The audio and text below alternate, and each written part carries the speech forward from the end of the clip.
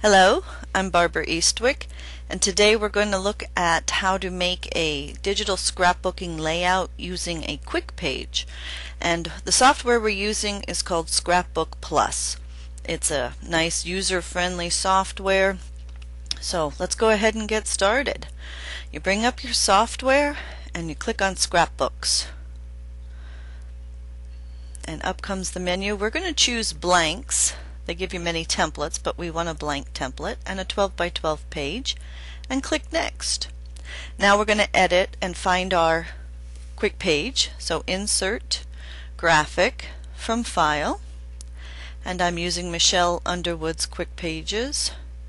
And just find the quick page you want to use, click it once, and then click OK. Then it will load up. Now we're going to stretch it to full size, and in Scrapbook Plus you'll want it to hit the farthest corner and stretch it down to fill the entire 12 by 12 page. And that's our quick page. Now we need our photo.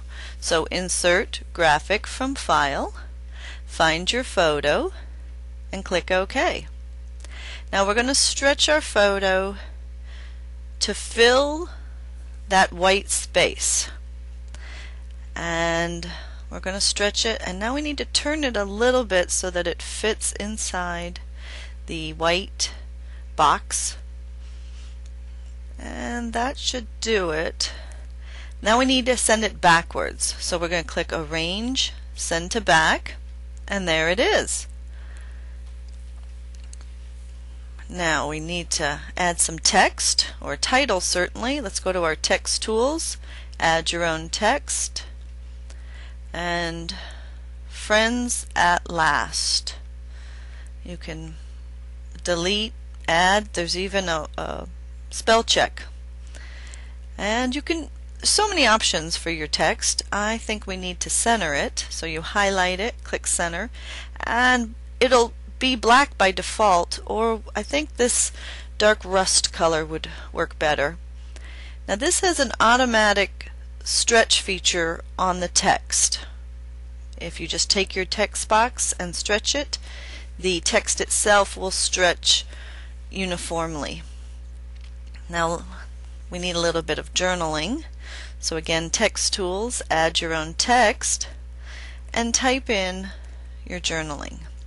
Notice I'm putting my spaces where I think I'm going to need them in order for my text to fit inside of my journal block.